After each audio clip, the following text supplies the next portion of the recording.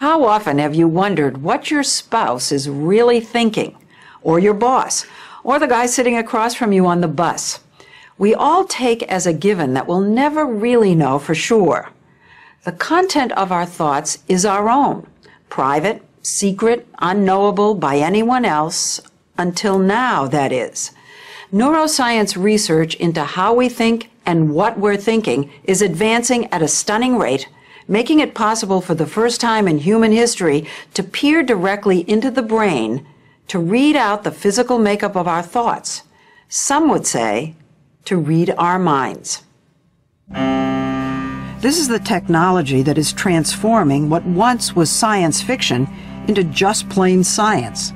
It's a specialized use of MRI scanning called functional MRI, fMRI for short, that makes it possible to see what's going on inside the brain while people are I walk into that scanner room and I see the person's brain appear on the screen. When I see those patterns, it is just incredible, unthinkable. mind reading. What do you call it? Thought identification. Whatever you want to call it, what neuroscientist Marcel Just and his colleague Tom Mitchell at Carnegie Mellon University have done is combine fMRI's ability to look at the brain in action with computer science's new power to sort through massive amounts of data. The goal? To see if they could identify exactly what happens in the brain when people think specific thoughts. Okay, are you ready to get started? They did an experiment where they asked subjects to think about 10 objects, 5 of them tools like screwdriver and hammer, and 5 of them dwellings like igloo and castle, then recorded and analyzed the activity in their brains for each. You had them think about a screwdriver, and the computer found the place in the brain where that person was thinking screwdriver? Screwdriver isn't one place in the brain, it's many places in the brain. When you think of a screwdriver, you think about how you hold it, how you twist it, what it looks like, what you use it for. And each of those functions are in different places? Correct. Just says when we think screwdriver, or igloo for example, neurons start firing at varying levels of intensity in different areas throughout the brain. And we found that we could identify which object they were thinking about from their brain activation patterns. You're reading their mind. We're identifying the thought that's occurring. It's Whoa. incredible, just incredible. Are you saying that if you think of a hammer, that your brain is identical to my brain when I think of a hammer? Not identical. We have idiosyncrasies. Maybe I've had a bad experience with a hammer and you haven't, but it's close enough to identify each other's thoughts. So, that was never known before. We asked if his team was up for a challenge.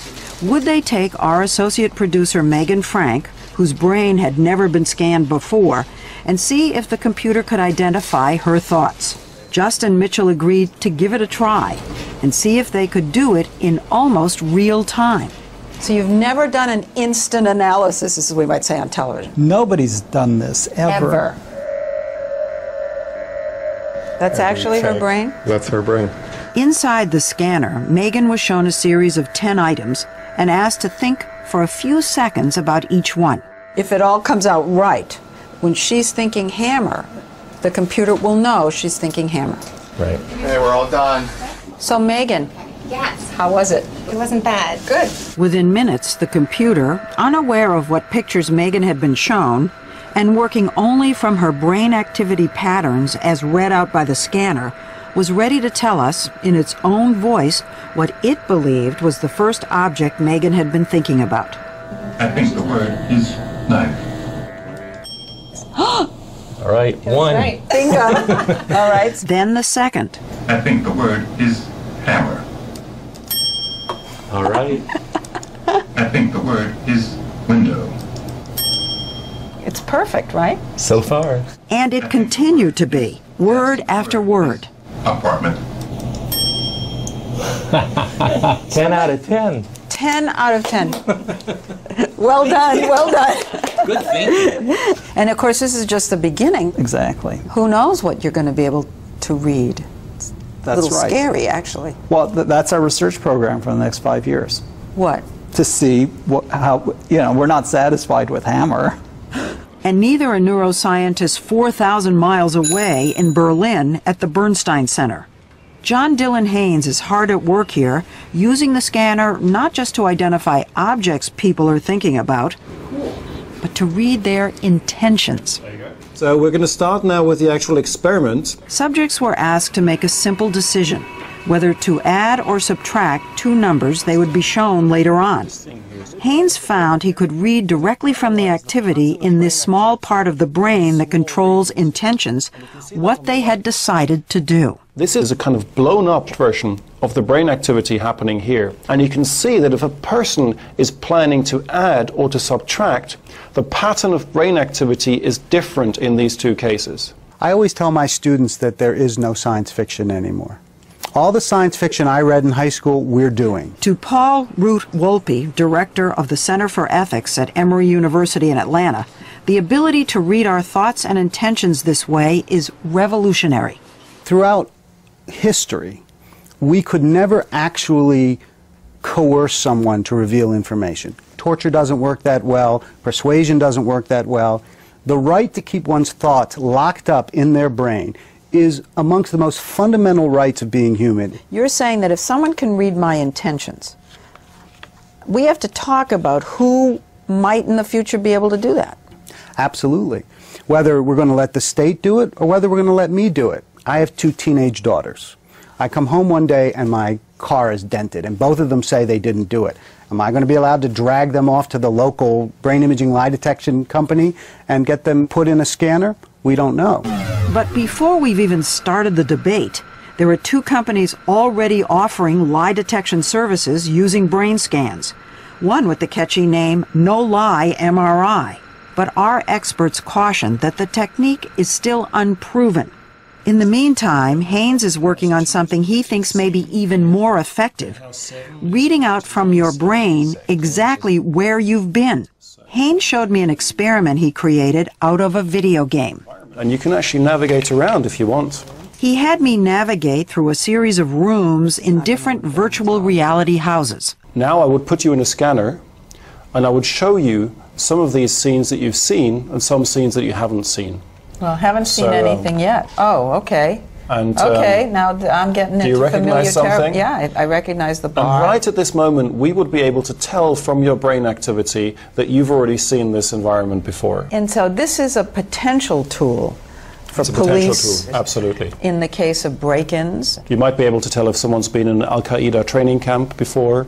Have any national security agencies been in touch with you? Not in the US. Anywhere in the world? Yes, in Germany, but... So there are people who are considering these kinds of possibilities. And using them. In India last summer, a woman was convicted of murder after an EEG of her brain allegedly revealed that she was familiar with the circumstances surrounding the poisoning of her ex-fiancé. Can you, through our legal system, be forced to take one of these tests? It's a great question, and the legal system hasn't decided on this yet. But we do have a Fifth Amendment. We don't have to incriminate ourselves. Well, here's where it gets very interesting, because the Fifth Amendment only prevents the courts from forcing us to testify against ourselves. But you can force me to give DNA or a hair sample or blood, even if that would incriminate me. So here's the million-dollar question. If you can brain image me and get information directly from my brain, is that testimony, or is that like DNA, blood, semen, and other things that you could take from me? Court case, inevitable. There will be a Supreme Court case about this. There you go. For now, it's impossible to force someone to have his or her brain scanned because the subject has to lie still and cooperate. But that could change. There are some other technologies that are being developed that may be able to be used covertly and even remotely. So, for example, they're trying to develop now a beam of light that would be projected onto your forehead. It would go a couple of millimeters into your frontal cortex, and then receptors would get the reflection of that light. And there's some studies that suggest that we could use that as a lie detection device. And we wouldn't know we've got a red dot in our forehead? No, you wouldn't. If you were sitting there in the airport and being questioned, Yeah. they could beam that on your forehead without your knowledge. We can't do that yet, but they're working on it. Scary as that is, imagine a world where companies could read our minds too. Light beams may be a bit far off, but fMRI scanning is already being used to try to figure out what we want to buy and how to sell it to us. It's a new field called neuromarketing. One of its pioneers is neuroscientist Gemma Calvert, co-founder of a London company called Neurosense. Do you have a lot of clients? Yes, such as Unilever, Intel, McDonald's, Procter & Gamble, MTV or Viacom. And she says it's a growing field. What we've seen is a sort of snowballing effect over the last few years. I think there are about 92 neuromarketing agencies worldwide. But some experts question whether it's ethical to scan the brain for commercial purposes and say neuromarketers may be promising more than they can really deliver. If you image my brain and you say, aha, Paul craves chocolate chip cookies, and I say, no, I don't. Now, are you going to believe the brain over me?